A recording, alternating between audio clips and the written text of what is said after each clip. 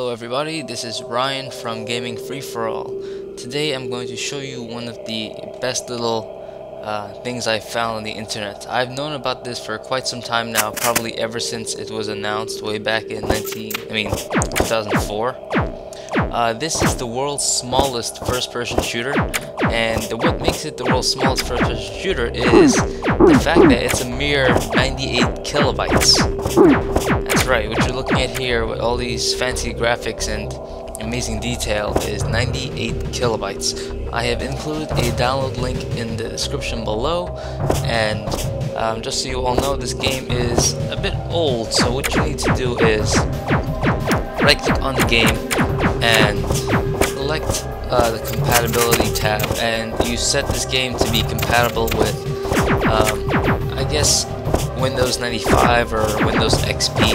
I set mine to 95 and it showed up like this. I know it looks laggy, but the game runs very fluid, 60 frames per second when it's not being recorded. That's probably because the game is full screen, and Fraps kind of freaks out a bit when you record full screen. A little bit freak out.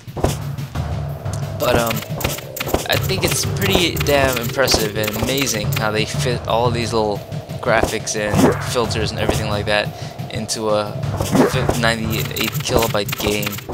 It's very playable. There are some glitches like phasing through walls, and you'll see later on that I shot a bouncing rocket ball backwards while I was going forward, and then when it exploded I teleported backwards somehow.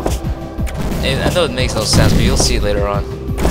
My confused state of just spinning around the camera. The animation is very limited. As you can see, the enemies just disappear when they're dead. There's animation, but if you look at them, they're pretty amazing to look at. Later, I'm going to walk into the face of one of them that looks like a demon, and slowly walk back so you can see his face, kinda. This game is displayed in a letterbox form, and I don't know why, but there are no options at all for this game. It just plays the way that you see it right here. There's not much else I can really say about it. If you don't believe me about the file size or anything and the graphics, then you should just go to the description below and download it.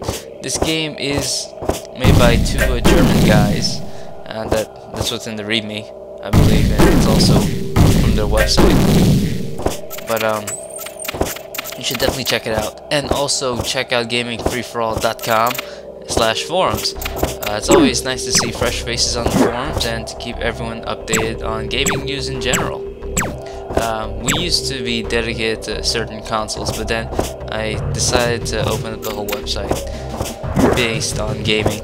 So if you want to find out news on the Wii U or the Nintendo 3DS or any new console or game that's coming out, be sure to check the website. Most of the members keep everything updated.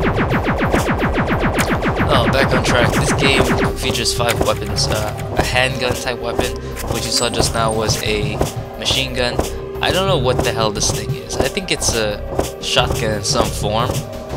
Then a rocket launcher, and then oddly enough the last weapon you get is like a second rocket launcher. It shoots the same rounds as the rockets. I mean the round rolling rockets.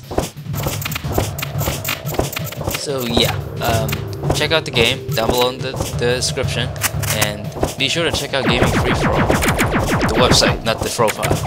But also subscribe to the profile. That's good, because then you can keep track of our uploads and stuff. We do a lot of video games in general. So yeah, thanks for watching. Oh, by the way, this is the alien creature. You'll see another one of them. I walk up to his face. He is demonic looking, that bastard.